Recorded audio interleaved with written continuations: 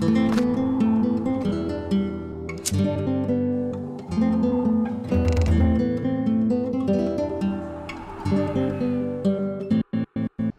and welcome to this video. My name is ActiqueRS and today I want to talk about Jagex involving with the community in order to make the new updates such as the Elf City. The background of this video is just me doing my daily challenge for dungeoneering, and it's me doing a warped medium floor, so feel free to look away or just minimize the window. I will leave links to at least some of the Elf City documents to this video so you can read them through yourself. I'm not going to go into much detail about the documents because I just want to talk about the process of Jagex working with the community. So with the power to the players, Jagex decided that they would be much more open with the community and listen to what the community wants for the future updates, and this has been working pretty well, and they have been really informing us with the future upcoming things. And the good thing about this is that we have people that are reading through all the design documents for the Elf City, and then they are updating other people for the new future upcoming things. But on the other hand, there's also so much data about the Elf City that we already know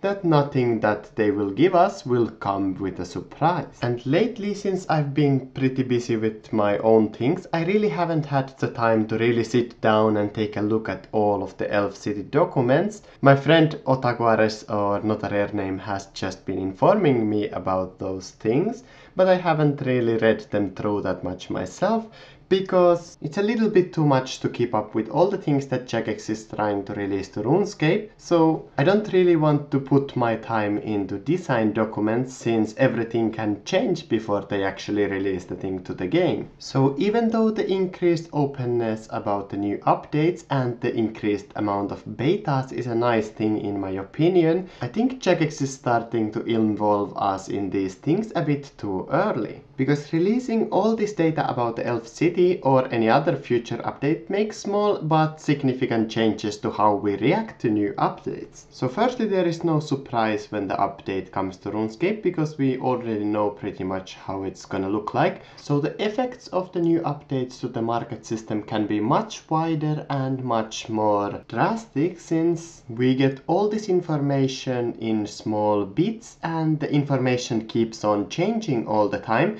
So for example, Jagex can release an update to the beta where they nerf the seismic wand, and instantly in the game the seismic wand crashes in price, and then Jagex changes the seismic wand in the beta, and then the price jumps back up. And when the update actually comes, the prices of the seismic wand either go skyrocketing up or it crashes down again. So every update affects the market multiple times before it finally stabilizes and finds its place in the RuneScape.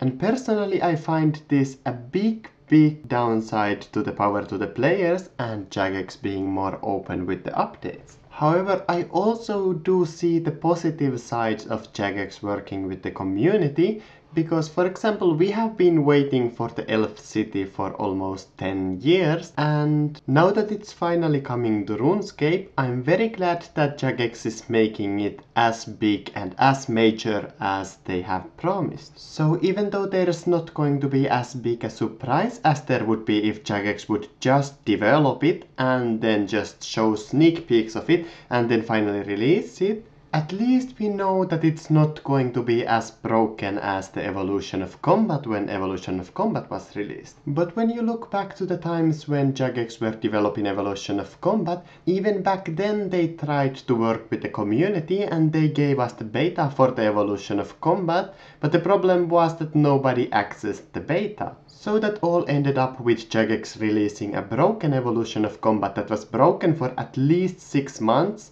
It had great defects and it was just completely unfinished, and a lot of the things weren't really thought through. And I think that Jagex trusting the players to test the betas is also a big downside to this new openness thing. Because to be honest, when Jagex is going to release the Legacy Mode beta, I doubt that many people are going to play Legacy Mode beta completely and test all the bugs and glitches from the game. And I think that it's gonna just end up looking so that Jagex will release an unfinished legacy mode to RuneScape, and we will have similar problems as with the launch of Evolution of Combat, but hopefully at least in a smaller scale. So even though all this openness is cool, and it's very nice that we are getting some info for the updates before they come to RuneScape, so that we can as a community prevent the most horrible updates to RuneScape, such as the Prestige system, I think that Jagex has to keep in mind that they are the game company that's providing the game for us, and it's not our responsibility to test the game for glitches. So if they are releasing updates that are not finished completely, I find it quite unprofessional. And this was most certainly the case with the Evolution of Combat update, so all we have to hope is that they don't do the same mistakes with the Legacy mode, where they release a version of the Legacy mode that's so broken that there are systems in the Legacy mode that are, for example, 3 times the XP per hour than they are in the Evolution of Combat. And as a paying customer and as a long-time RuneScape player, I just hope that Jagex tests their betas before they release them, because if the Legacy mode beta is gonna be as glitched as the EOC beta, nobody's gonna test it out and it's gonna end up being released very glitchy. So I think that's it for this video. And I just wanted to raise my concerns of Jagex working with the community too much, because not everybody can read through all the posts about future update, and most certainly not everybody is going to play the betas and test it out for glitches, because it's not our job.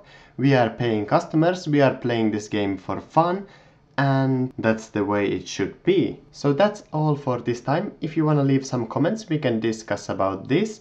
And you can also subscribe and like the video. But other than that, thanks for watching the video, and I'll see you in the next one.